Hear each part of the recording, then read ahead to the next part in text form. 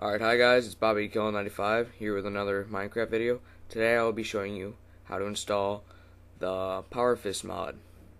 Alright, what you want to do is go to Start, Run,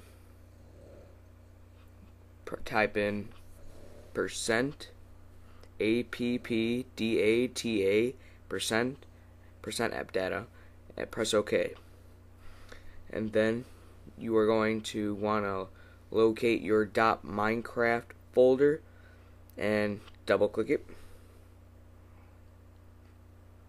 Then you're going to want to find your bin folder. Go ahead, double click that. Then you want to find your minecraft.jar file.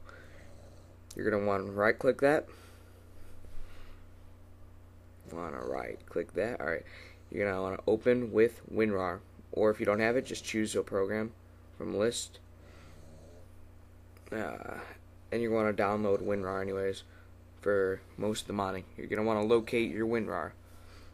There you go. I want to locate it, but I don't want to. I'm pressing cancel because I already have it. So I'm pressing open with WinRAR archiver.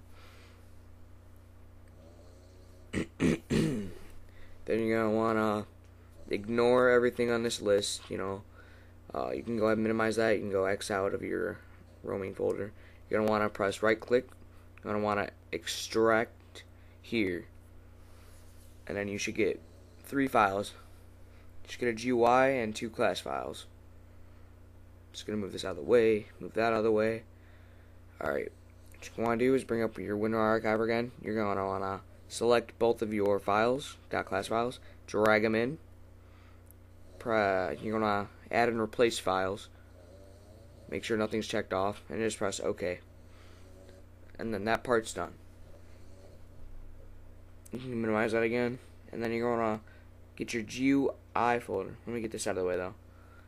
Alright, you're going to want to get your GUI folder, double click it, and you should get an image. Not all mods will have this, mind you, but yeah, you want to locate your GUI folder inside your bin, and then just highlight the Power Fist, drag it in there. Add and replace, press OK, and then that part's done. And then you're going to want to delete your meta-inf folder. It'll be meta-inf. You're going to want to click it and then just press delete. But I already deleted mine, so I don't need to. You can go ahead and X out of that, and just delete all that stuff. This has been a video by BobbyKill95.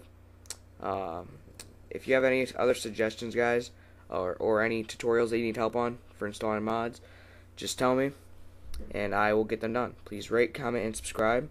And just mind you that the GUI folder only comes with particular mods. Alright, see you guys later.